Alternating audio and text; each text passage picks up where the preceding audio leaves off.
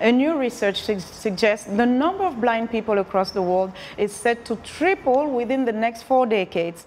Writing in the medical journal Lancet Global Health, researchers predict cases will rise from 36 million to 115 million by 2050 if treatment is not improved by better funding. They say a growing aging population is behind the rising numbers, and some of the highest rates of blindness and vision impairment are in South Asia and Sub-Saharan Africa. Analysis of data from 188 countries suggests there are more than 200 million people with moderate to severe vision impairment. That figure is expected to rise to more than 550 million by 2050. The study calls for better investment in treatments such as cataract surgery and ensuring people have access to appropriate vision-correcting glasses. Now, social media powerhouses, Facebook, Twitter, Instagram, allows us to share aspects of our lives with our friends, family, and the world. But what does what we are sharing say about our state of mind? Some new research suggests that it may be telling the world a lot more than we think. VOA's Kevin Enax reports. We live in the age of sharing. Events, great and small, moments, big and little, become chapters in the book of our online lives.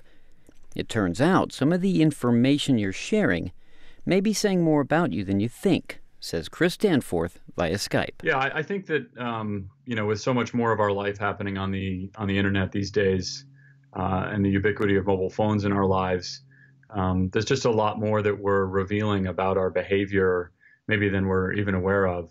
The mathematician and his colleague Peter Dodds created some machine learning tools to analyze people's Instagram posts. We found out basically that people who had been diagnosed with depression, their pictures tended to be darker and bluer and grayer. If they chose to use a filter, it tended to be the black and white filter Inkwell. That's the one they chose more often than any others. You can see the differences in some of the images Danforth analyzed.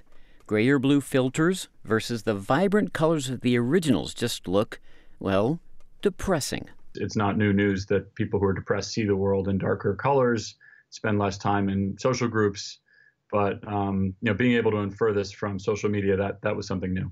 Danforth says it could lead the way to an app that alerts your doctor when you're in emotional trouble. Maybe 5 to 10 years from now, if studies like the one we've done here, they bear fruit in larger groups, and they're reproduced, you could imagine installing an app, downloading an app that you consent to having your data shared with your physician so they can know when it's time to see you sooner. Danforth points out there are also huge privacy concerns involved and that more research is needed to figure out how well machines can diagnose a human's state of mind.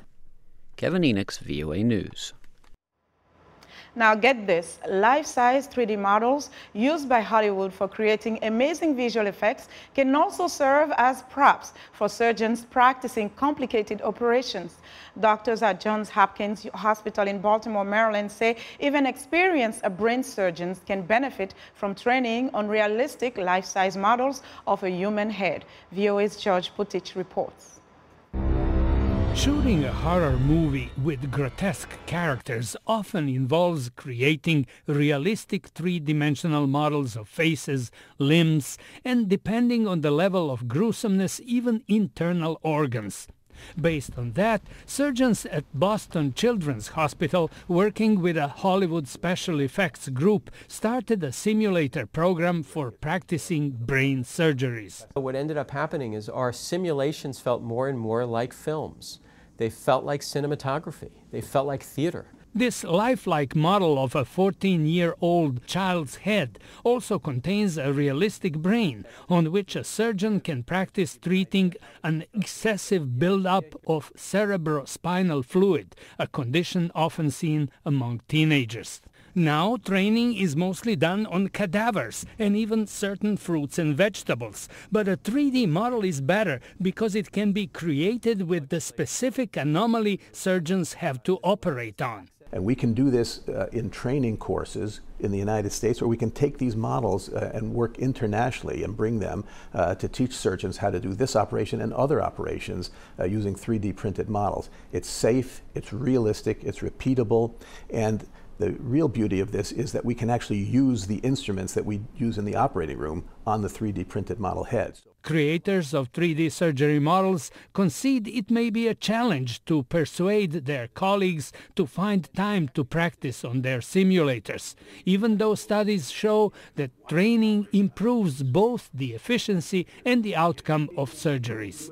George Putic, VOA News, Washington.